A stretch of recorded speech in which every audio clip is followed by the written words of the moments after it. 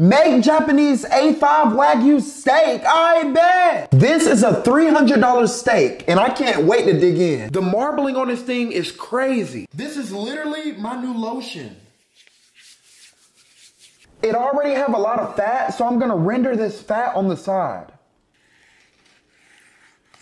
We're gonna use this as oil to sear the steak. I'm not gonna over season this. I'm only gonna use a little bit of flaky salt and a little bit of pepper. Flaky salt, black pepper.